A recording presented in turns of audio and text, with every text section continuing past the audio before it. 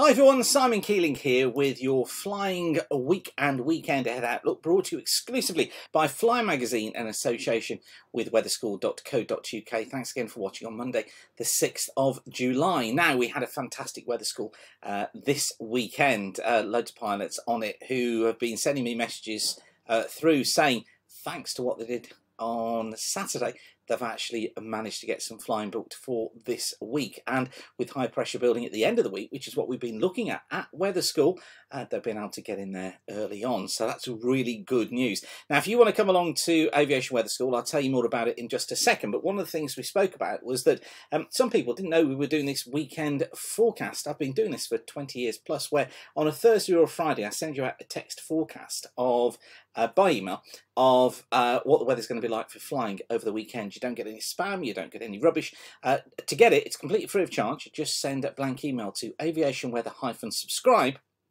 at weatherweb.net, so the address that you see there on the screen.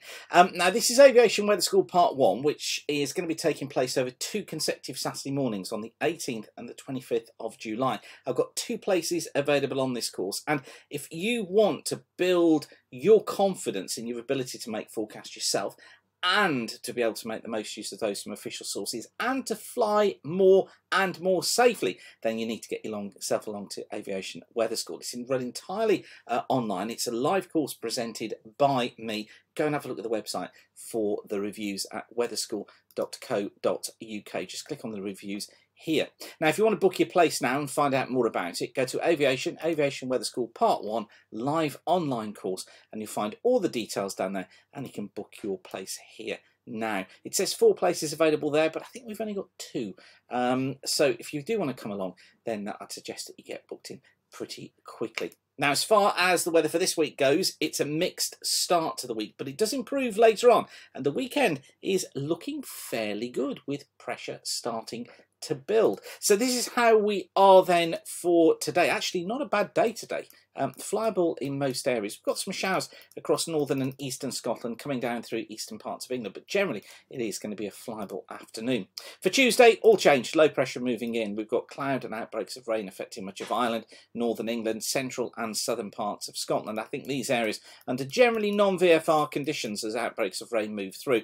1 to 2,000 foot base, probably a 10 to 15,000 foot top. Southern parts of England faring better, perhaps some fog around the far southwest, but generally these southern areas look better. I think bases of around 3,000 feet. Tops are up at about 12 to 15,000 feet, but that's in layers rather than anything else. So it does look flyable in the far north of Scotland too.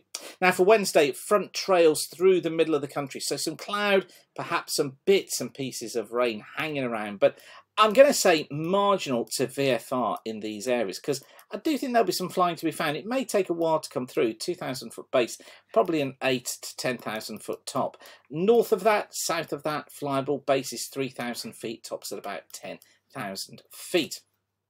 By Thursday, another area of low pressure moves in. So again, we're looking at unsettled conditions on Thursday. Cloud and rain affecting Scotland, Northern Ireland, the far north of England as well. Non-VFR in here because of that rain. Bases around 1 to 2,000 feet, tops at about 12 to 15,000 feet, and pretty breezy. I think marginal across Southern Ireland, across Wales, across much of central and northern England because of that wind. So for most of us, probably fairly uncomfortable, but depends obviously on your crosswind limits.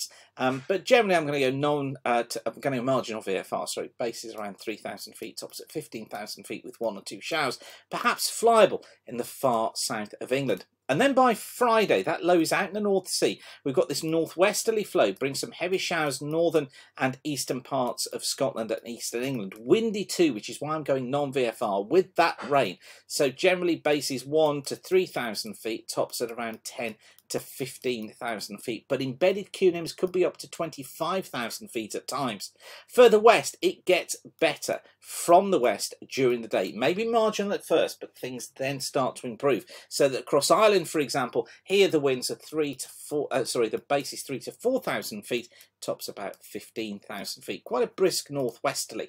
And then for Saturday, high pressure building in. So generally VFRable for most by the looks of things. Base is 3 to 5,000 feet, tops at around 10,000 feet, well broken cloud and looking like being a fair day. And Sunday, high pressure over the top of us. So apart from some low cloud affecting western parts of Ireland, leading to non-VFR conditions here, most areas do look VFRable. Base is 4,000 feet, tops at 8,000 feet in mainly light winds, although there may be more of a breeze across southern areas of England and northern France. But even northern France looks viable as we get into Sunday. Now, of course, we will keep you updated with all the latest developments here, and we'll have an update for you as usual for this forecast on Thursday.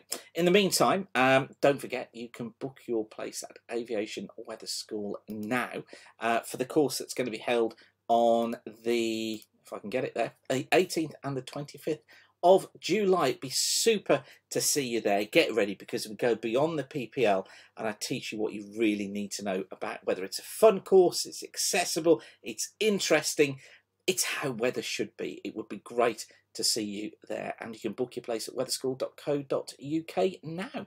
Okay, I'll leave you with that though for now. Whatever you're doing, thanks again for watching. If you are flying this week, have a safe and enjoyable flying week. I might even be able to get up there myself now that dual training has begun again. Oh, I'm so excited. Okay, thanks again for watching. Keep the sun shining, and bye for now.